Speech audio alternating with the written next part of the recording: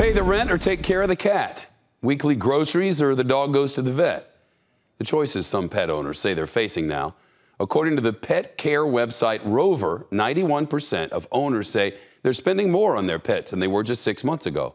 And as CNBC's Andrea Day reports, in some cases, people have no other option but to give up their furry loved ones. She's been a big part of my life, her entire life. Lisa Spillman can't even imagine life without her dog Rosebud.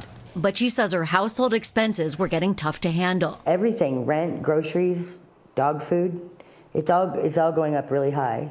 And after her rent skyrocketed nearly 40%, Lisa says she was forced to move. Her only option? A place that wouldn't take dogs. Losing my baby who loves me so much hurt very much. In the last year, we've seen surrenders due to housing issues, like evictions, triple from 6% to 18%.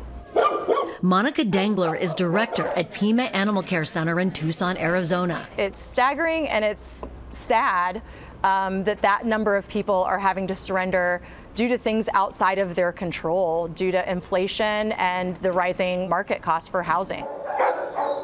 And it's not just here in Arizona, 1,200 miles away in Kansas City, Missouri. So far in 2022, 40% of the dogs that are coming into the shelter that are relinquished by their owners are having to come in due to housing reasons or financial reasons.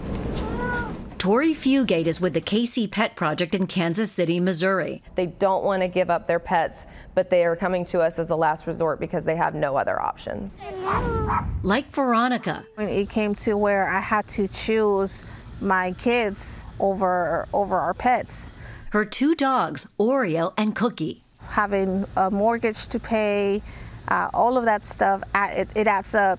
And it seems like everything is going up besides, the pay. And 1,200 miles away in New York City. But we're basically packed with animals right now.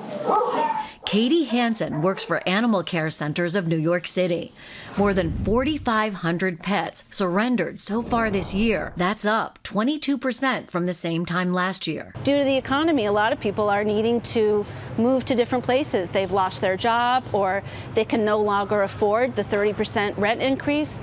So that is one of the biggest reasons that people are having to surrender their animal. But there is hope. Lisa and Veronica were both able to get their dogs back. Their local shelters have foster care programs that take in dogs while owners get back on their feet. I'm really very grateful for that. And Shep, Tori from the shelter in Kansas City says they are literally desperate for help there, and they need lots of volunteers to keep their programs going. And we're hearing the same thing from shelters across the country. So if you can help foster a dog or cat or adopt one, please reach out to your local shelter. Shep? Andrea Day, thanks so much.